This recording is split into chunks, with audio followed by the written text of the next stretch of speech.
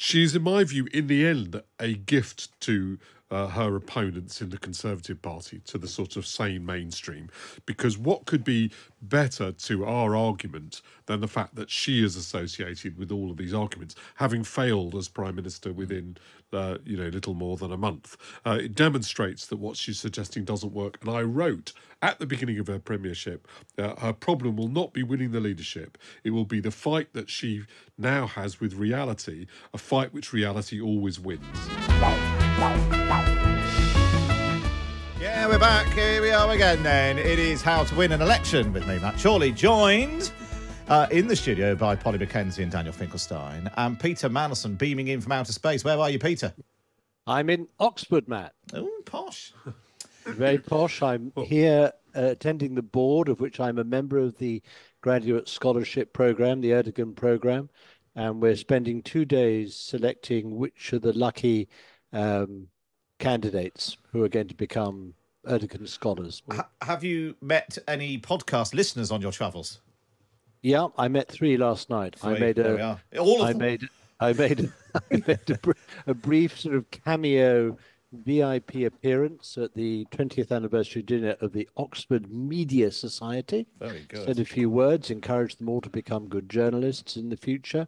And I did a room test. No, there were more than 3, but by the time I'd finished, I think they were all busy subscribing on their way home. Quite right, too.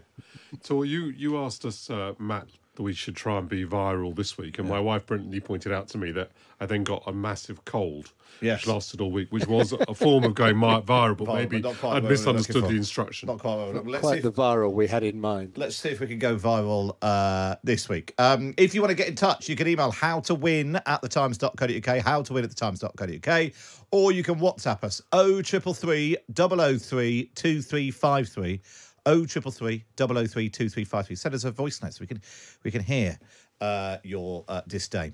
Right now, before we get to what we're going to talk about this week, let's round up any other business. So last week we talked about politicians being unwise to say they'd seen the green shoots of economic recovery.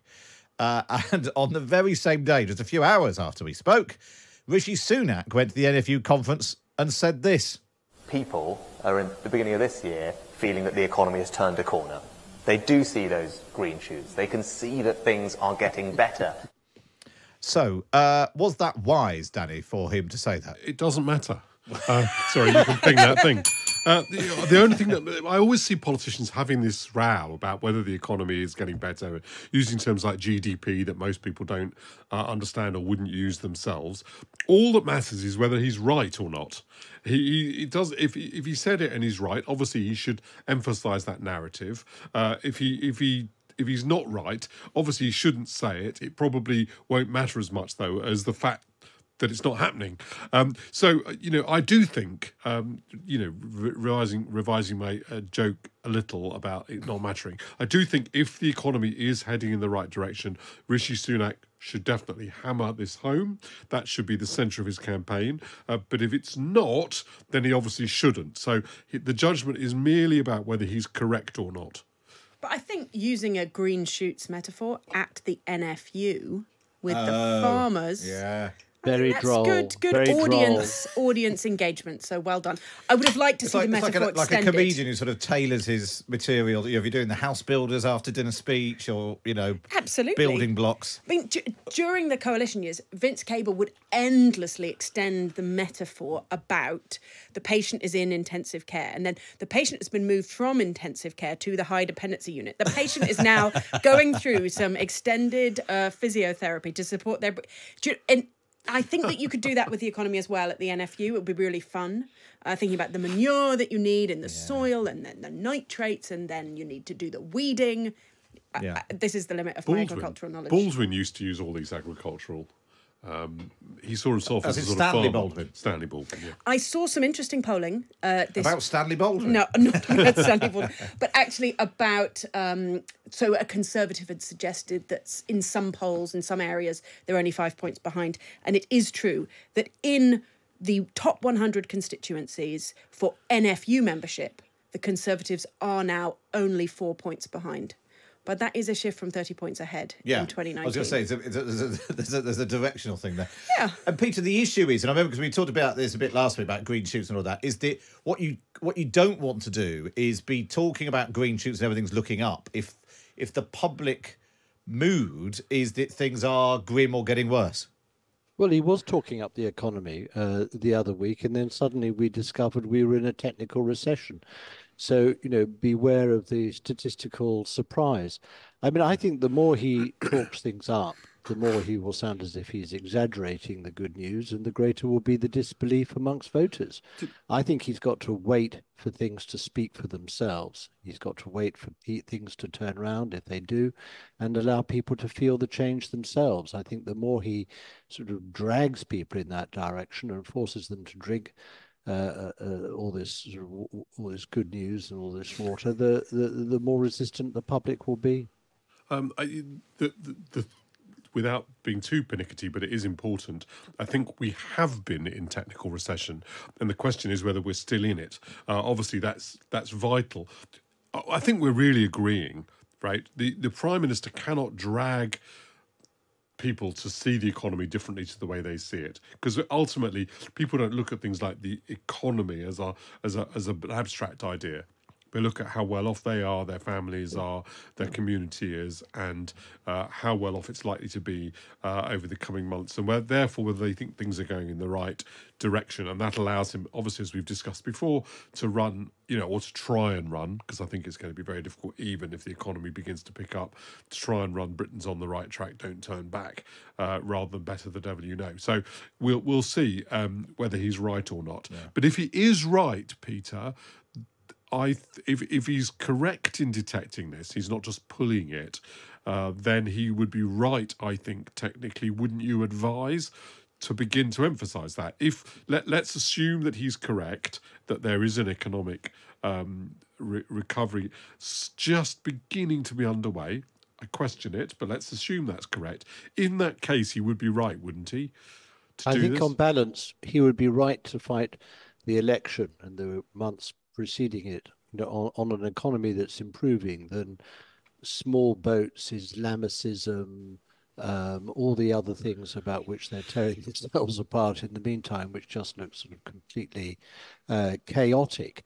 But, we've had one national insurance cut, and the polling evidence would suggest that people either sort of don't feel the change the better, or they do, and it's so minimal they just discount it. And I think he has to be very careful about the budget next week, if the Times is correct and that he's going to go for a further modest tax cut. I think he's got two problems. Given all the other tax increases that are taking place, whether it's really going to make a difference to people's personal finances, and secondly, whether people will feel that it's the right time to reward ourselves with tax cuts, however modest. And when people look around them, and let's remember this, we're facing continued cumulative cuts in public spending on community services and public services, and people look around them and they just sort of see a sort of desolation, and that doesn't make them feel good either. So look, he can try his best, but I think it will only make a marginal difference. Well, let's see what happens, because obviously, while he's trying to talk about the economy and tax cuts and so on, the Conservative Party saw the Labour Party getting into a mess last week and thought, hang on a minute, we can turn that into a mess for us instead. Polly, we were talking last week about it was in the run-up to what was going to be the vote on the Gaza ceasefire. Clearly, Wednesday was a huge moment for the SNP because they wanted to vote for one. The Labour Party didn't want to go down that road, and Lindsay Hall and all that. But now, almost a week on, this is somehow the Conservatives, through the medium of Lee Anderson, have conspired to turn this into a problem for them. Well, when you are struggling in politics, it's very easy to start wounding yourself, as they have. I mean, thinking about the Gaza vote itself, it's been endlessly discussed, but it made Parliament look terrible. And I know Danny has been kind of talking and thinking about that quite deeply, what it actually means for Parliament to alter its rules in the context of potentially violent threats to our parliamentarians.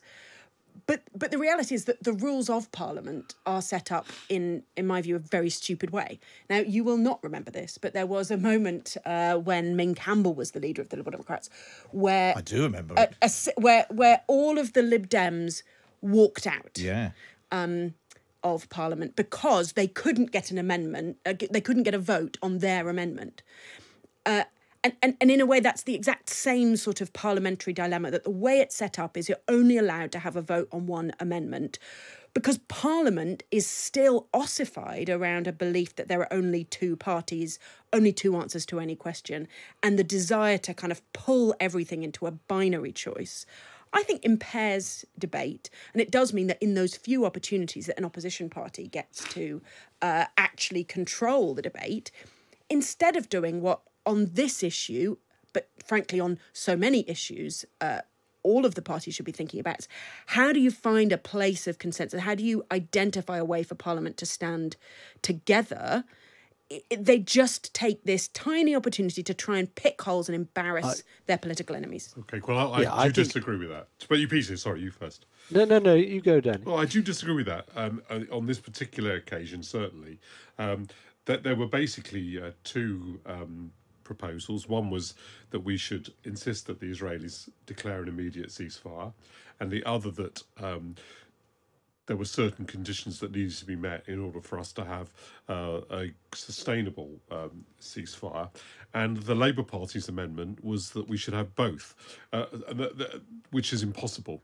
And the reason they put that amendment in is because they don't want to make a decision between the two other ones, because the pressure on them politically is too great. So actually, in this particular incident, having both both the Labour as well as the SNP and government amendments, all three motions, led to greater confusion and less clarity. I agree that there may be occasions when Parliament would benefit from the ability to consider a third possibility, and there can be occasions where people can come together. But actually, on this occasion, when really the attempt was to have a debate of some intellectual focus on the issue of Gaza, we failed, partly because, for reasons I totally understand, and there are lots of issues obviously in which the Tories have this problem too, because the Labour Party is under too much pressure to be able to have a clear position. But Peter, isn't this whole saga another example of how somehow Keir Starmer ends up being the luckiest man in politics? That, you know, he was up against Boris Johnson on Partygate and benefited from that hugely. Then Liz Truss. And now, you know, it perhaps the most crucial moment for his leadership, certainly this year, in an election year, which could have caused resignations and rebellions and endless hand-wringing and so on. And instead, luck, whether it was because he twisted the arm of Lindsay Hall or not, but he's ended up getting through this unscathed. Is he making his own luck? Well, it's probably, as ever in politics, a mixture of luck and skill. I think Dan is being a little unfair to Starmer and to Labour. You know, it's by no means sort of clear or simple, you know, what position you should take at this precise moment as far as Gaza is concerned, because, you know, people do feel that Israel has the right to self-defense. People do feel, I certainly feel, that Israel has the right to go after the Hamas military leadership and capability that inflicted such sort of ghastliness on their people on October the 7th.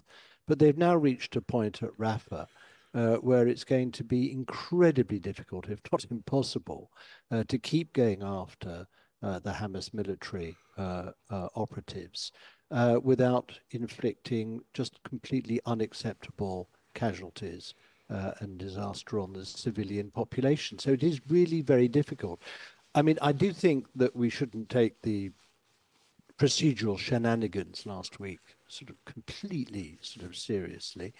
You know, the fact is that the SNP, the Scottish Nationalists, were not focused on the fighting in Gaza. They were focused on their fight with Labour in Scotland. They weren't trying to find a solution for the plight of the Palestinians. They were trying to sort of score points off Labour. Politics, they were engaged. Peter. They were engaged. They were engaged in a sort of Palestinian one-upmanship. But And of course isn't it's that politics? So let's not take so seriously, the procedural mess, which I fully accept. Lindsay Hoyle, through the best possible motives, I guess, got himself into a terrible quagmire.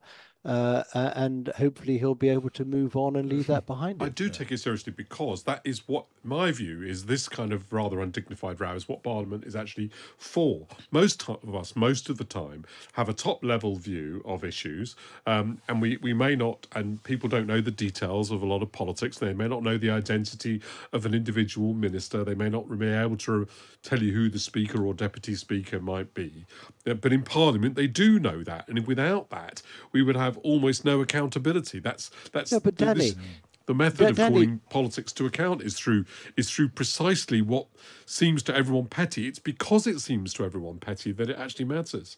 It doesn't seem. I didn't say petty. I just think that what the SNP were trying to do was to shoehorn everyone's, quite sort of subtle views into a rather unsubtle one-sided motion, and I don't think people wanted to go there. But the rules of Parliament force parties to behave in this way, and procedure matters enormously.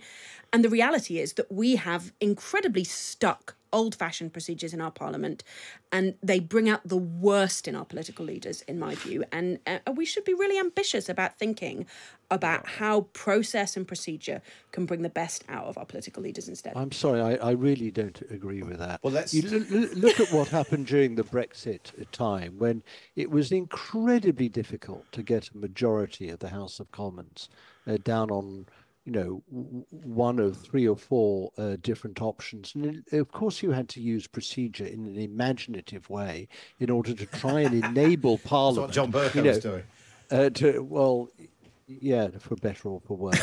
But you do try to. Yeah, arguably yes, but it is not easy, to find or define a position which is sufficiently balanced and subtle to reflect what is an incredibly complex situation, and in one in which it's very difficult to present in a black and white way. We need to move on. Okay, just a very quick thing. I don't disagree with you, but I don't think on any of the major issues that are involved in this, either Palestine or actually what then happened with Brexit. But I do disagree very strongly about the role that traditional process can have in Parliament. I think that this whole row was kind of worth having. The SNP is entitled to try to expose where Labour stands on this issue. That is actually what Parliament. And actually, what it tells us about if as the polls are right, Keir Starmer becomes Prime Minister, he's not going to be able to hide divisions within his own party by being the third wing of that. All that. I want to ask a sort of a big question of what Rishi Sunak should do about Liz Truss, and is there some advantage to him doing something bold with his immediate predecessor? She's been at the Conservative Political Action Conference, or CPAC, in the US last week and over the weekend. She gave a 15-minute speech entitled "Taking Back Our Parties." And you can hear her alongside former Trump chief strategist Steve Bannon.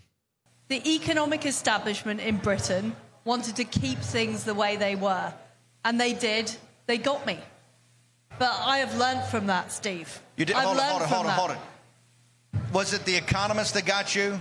Was it the Financial Times of London? Are these the people we got? This is the party at the City of London. Are they the ones that run the deal over there? These are the friends of the bureaucratic establishment. They are the friends of the deep state. She later appeared alongside Steve Bannon on a TV channel called Real America's Voice, where Bannon discussed Nigel Farage's warning that a radical Islamic party could gain seats in Parliament. I don't understand this. The grooming situation, Tommy Robinson, all these heroes fought it. The rape situation, and in that community, you're going to have a special election, and you may have a radical jihadist party send somebody to Commons after all that problem? That is correct. So that was Steve Bannon talking about the far-right activist Tommy Robinson. He called him a hero, and Liz Truss nodded along, as you can hear there, and then said That is correct. So, Danny, what should Rishi Sunak do about Liz Truss? Well, the state of that, honestly, really, it's the most depressing thing. I went to visit Liz Truss when she was Justice Secretary to discuss with her a speech she wanted to deliver on the importance of the rule of law, and something that I care about a lot. And I noticed that on the shelf in her office, she had Life at the Centre, Roy Jenkins's memoirs. So I picked it up, and Liz Truss said to me, he's my hero, about Roy Jenkins. And now she is appearing on platforms with Steve Bannon, and basically, failing to call out comments about Tommy Robinson, but more importantly, because she could, I suppose, say, she wasn't listening or she wasn't commenting on that particular item or whatever lame excuse she might have. She literally described the Economist magazine as being a friend of the deep state. I mean, it's completely out to lunch, really. And so I really, in some ways, so I've been saying from the beginning that if Rishi Sunak wants to be able to fight a general election on a stable footing, he has to say Liz Truss was a disaster. I'm the change from Liz Truss. And he has not said that, and he's therefore got the problem that the more eccentric her public pronouncements are, the more problematic they are for him, because he hasn't drawn that line. I think that he could still do that now, and this has given him an additional chance to do that. She's, in my view, in the end, a gift to her opponents in the Conservative Party, to the sort of sane mainstream, because what could be better to our argument than the fact that she is associated with all of these arguments, having failed as Prime Minister within little more than a month. It demonstrates that what she's suggesting doesn't work. And I wrote at the beginning of her premiership, her problem will not be winning the leadership. It will be the fight that she now has with reality, a fight which reality always wins. And that's what happened. Danny, don't you think this goes, I mean, really what you're saying is this goes to the heart of the huge strategic error that Sunak made at the beginning of his premiership, when he did not explicitly distance himself and cut himself from what had gone before, and from the sort of right-wing conservative thinking, which has basically become Farageist. And what he tried to do, instead of sort of defining himself in his own terms and reaching out to the country as a whole, he tried sort of simultaneously to basically appease the activist base of his own party. And it's what happens to politicians when they try to ride two horses. It looks very clever at the beginning, but then as the horses diverge, you end up doing the splits and then fall to earth. There's still time because to Sunak. Because Keir Starmer obviously did exactly the same thing at the beginning of his leadership. He didn't pick, and he chose the shadow cabinet designed to paper over that. And ultimately, he was forced to choose, and he did choose. He tried to put unity before direction. Yeah. And I think that's that was a mistake. Sunak did as well. Correct. And now it's a mistake, and you can correct it. And he's corrected that in part by kicking Jeremy Corbyn out. So I suppose the question is, Polly, should Rishi Sunak do the same to Liz Truss? The one thing that if you look at the polls, almost the entire nation could agree on is that Liz Truss is a disaster. She was talking about the will of the people must be respected, the will of the people. Well, actually, 80% of people wanted her to resign. I thought it was a disaster. Would there be an advantage, like to get people who've ignored her up until now to sit up and take notice of Rishi Sunak? If he went to war with Liz Truss, would that help?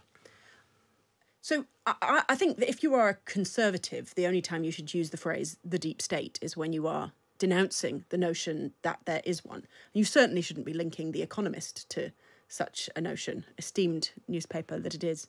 Though I always thought it was a magazine. Don't understand why it calls itself a newspaper. That's a bit of a swerve. The FT was also in there, the Environment Agency, they're part of the deep state. They can't even clean up the rivers, never mind bring down a government. So I think, it would be a big political choice for Rishi Sunak to make. And he is struggling to make those kind of big strategic choices. We know he's started off promising to be the change that Britain needs after 30 years of something. And now he's saying that we're in the green shoots of recovery. We talked about that before, let's keep a steady ship because it's starting to work. But he is still frightened of really making choices. He's brought David Cameron into his cabinet, which says a centrist, reasonable, compassionate conservatism message. But he has also done very little to silence the dissenting voices. And I think it's because he's frightened that there will be a breakaway from people like Lee Anderson being courted by Reform. If Nigel Farage were to join Reform, a sense that, in fact, that is what would really destroy them, is if that kind of right-wing flank of the party was able to organise. Keir Starmer took the choice that it was better to drive those people out, partly because they didn't have such a well-developed vehicle to go to. You know, George Galloway's party is not going to be a party that challenges Labour's integrity in the general election. The Green Party remains very small and unlikely to be able to challenge, and also obviously much more kind of intellectually complicated. The Liberal Democrats, similarly, not really in the sort of Corbynista camp. There are people within the party who think that way. So it is partly electoral tactics that enabled Keir Starmer to make this choice. But from that position of strength, he has done it, and I think that has strengthened him. I do think Polly's putting her finger on a really important point here, and that is that whereas in the case of the Labour Party, pushing out the hard left and the anti-Semites really doesn't leave them with anywhere else to go. In the case of the Conservatives, there's Reform UK. And I think that sort of spectre hangs over the Conservative Party. It hangs over Sunak, that if he sort of turns on these people and really distances himself from them, there may be a sort of flood out of the Conservative Party into an alternative, viable party that will become much more sort of dynamically placed if Farage hits the campaign mode as well. But basically what we're talking about in all these contortions is the existential challenge that is facing modern day conservatism, because they've moved away from that strand of centre-right thinking that Danny, for example, represents and articulates in our discussions, to what is a very confused conservatism. I mean, they both try to embrace free market, Thatcherite economics, whilst at the same time, as we saw Liz Truss in the United States with Steve Bannon, etc., supporting an anti-free trade protectionism and petty nationalism, which is the opposite of free market economics. They don't know where they are. They're completely confused.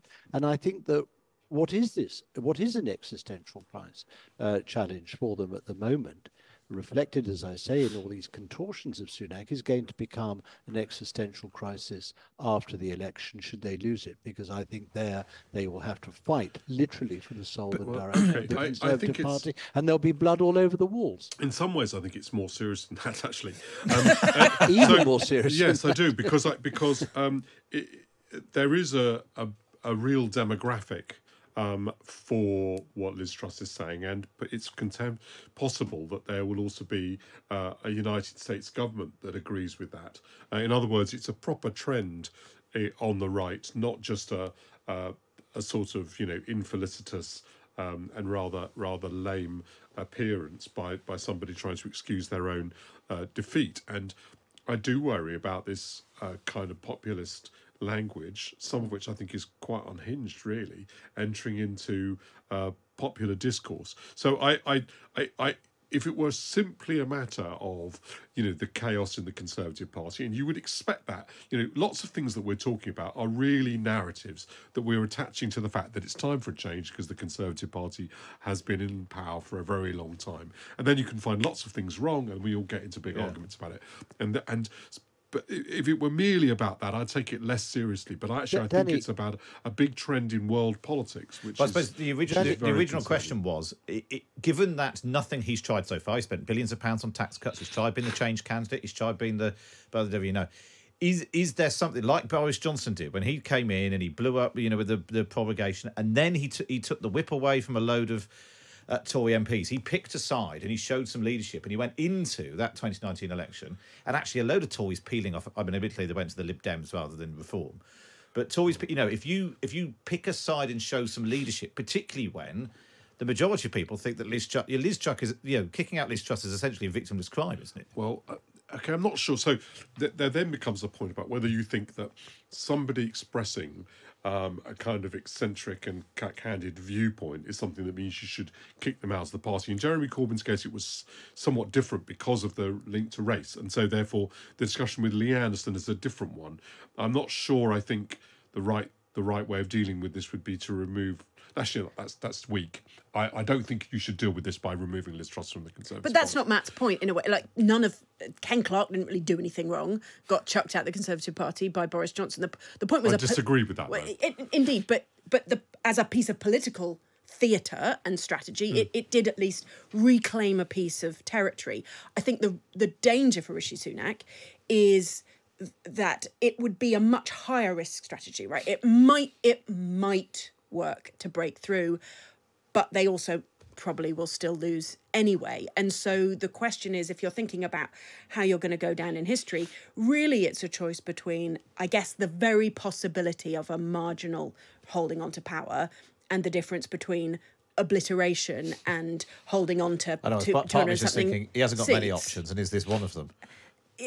But I think the possibility that it does lead to a massive fragmenting of the Conservative Party is something he would be worried about. So I understand the grounds for removing Lee Anderson. I do actually, in fact, understand the grounds for losing the whip from Ken Clarke and the others, because they voted against the government controlling the order paper and they lost the whip. I understand that. What would be the grounds for saying Liz Truss is not going to be a member of the Conservative Party? I mean, the grounds that she said some very foolish thing. You'd know there would be soon no members of any political party But you left. might choose the political strategy and look for the grounds. Yeah. And she gave quite a lot of grounds. With the Tommy Bannon stuff, there was the... Tommy Robinson. Tommy Robinson stuff. They haven't got married. Okay. It's just merging into the Steve Bannon stuff, the Tommy Robinson stuff. There was the deep state. There's the asking Nigel Farage to come in and take over the Tory party. There's backing Donald Trump over Joe Biden. There's quite a lot there. It's what you decide to. Okay, so let's not get sidelined into a row about exactly what disciplinary measures you take. I think we all agree that the right political strategy for Rishi Sunak is to use this moment to draw a line with her. How exactly you decide to do that? Actually, as I listen to you, I think maybe actually you're right. So I don't want to be. There's no point us having these discussions if we don't think something. Oh, maybe he's right. So I did on that occasion. But episode 17. But finally's one. But the key thing is, I think we all agree that we ought to draw the line. So then there's a question of how you do it. Yeah, and then she my inclination would have been against removing her from the party, but I can see what you're saying. Danny, the title of this podcast is How to Win an Election. Yeah. I do not know in these circumstances how Rishi Sunak wins an election if he doesn't draw a very clear line and explicit demarcation between himself and the former leader, who's there in the United States. She's going global in order to get back into politics here. She's trying to find American backers and funders for her fight to reclaim her position in the Tory activist base. Okay, it's weird, it's delusional, but look at what she actually signed up to. She said that there is a radical jihadist party in existence in this country, which is going to, put a dagger to the heart of our democracy. That's what Bannon said, and she heartily agreed with it. I don't see how Rishi Sunak can tolerate that. I don't see how he can live with that. Well, we'll see. Does he take our advice? We know lots of senior people do in all parties listen to this podcast, so maybe Rishi Sunak will listen and take our advice. Right, enough talking from me. Let's have a listener's question. Here's one a voice note sent in by Andrew. How much energy and effort do parties put into seats that are euphemistically described as challenging? In other words, those that are completely unwinnable. Can those candidates expect any support at all from their national parties? Do the votes that they collect make any difference? And does a candidate who is never going to win still have the potential to do damage to the national campaign? I'm speaking here as one who stood in 2005 in a seat where we were only ever going to come third. Peter, how much effort do you put into seats that you're not going to win? Not a lot. The problem at the moment, though, is that you can't tell which are the winnable seats or not. I mean, for example, I live in a constituency in East Wiltshire in Devizes, which has always been Conservative. Nobody would ever imagine that Labour would gain it. But I know from talking to my neighbours that the sort of anger they feel about the government and about the Conservatives is huge. They also have a sort of burning resentment of the sitting Member of Parliament, Danny Kruger, particularly women voters locally, don't like him. I mean, well, they sort of like him personally, but they take great exception to his views. And I must say, I've now come to the conclusion that possibly even East Wiltshire and Devizes is winnable.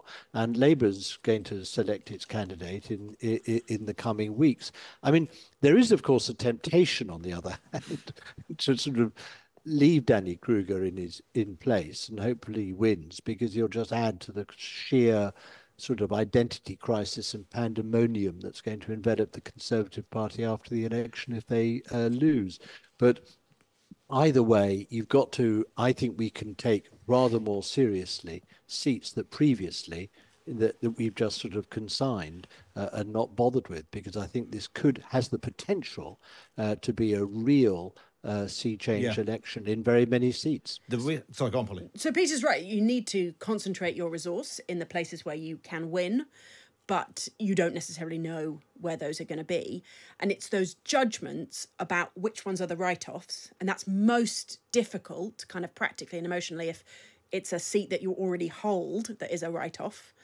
And also which ones where actually a real push might get you over the edge. But, right up into the last few days, that parties are making these decisions, and where they can persuade the activists to move, trying to move activists. The Labour Party moved quite a lot of activists to prevent Luciana Berger, for example, from winning a seat for the Liberal Democrats in 2019. The Liberal Democrats made a mistake in 2010. We expanded our reach too much. We tried for too many seats. We got kind of blindsided by the polls and spread ourselves too thinly. And in 2015, we tried to defend too many. I think the Conservatives are trying to defend too many this time, and it will cost them. Danny? So when I was 24 years old, I fought Brent East for the SDP, and I did it knowing that we would come third, but still thinking it was worth it. And when you're the candidate, as Andrew will know, who asked this question, you end up putting a huge amount of effort. The National Party does give you all the posters and invites you to these national meetings, and so it does care about and make sure that you're on the ballot paper, because that's important, and it does care but in other words, rule number one for how to win an election, because they don't because there was a period, for example, when the Liberal Party didn't run everywhere, so that decision's important. So these things matter. And yes, by the way, any candidate can really embarrass the party, and sometimes in these seats which aren't winnable, you don't take the care that you should. Then you end up with 24-year-old people like me who shouldn't be in. Causing endless embarrassment ever since. But that brings us to the end of How to Win an Election. Thank you to Peter Mandelson, Polly Mackenzie and Daniel Finkelstein. You can email your questions to howtowin@thetimes.co.uk. How to Win an Election, wherever you get your podcasts from.